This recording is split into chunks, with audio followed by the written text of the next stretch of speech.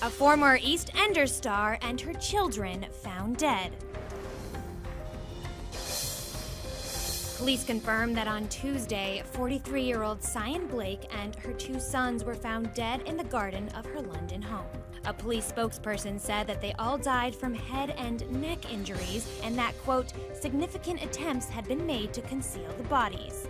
The three had been missing since December 16th, and the case is being treated as a murder investigation. The children's father and Sian's boyfriend, Arthur Simpson Kent, is a suspect. The 48-year-old has also been missing since December 16th, but the BBC reports he's since left the UK and traveled to Ghana. Police are still looking for him. Blake, who had ALS, was best known for playing Frankie on the BBC soap EastEnders in the 90s.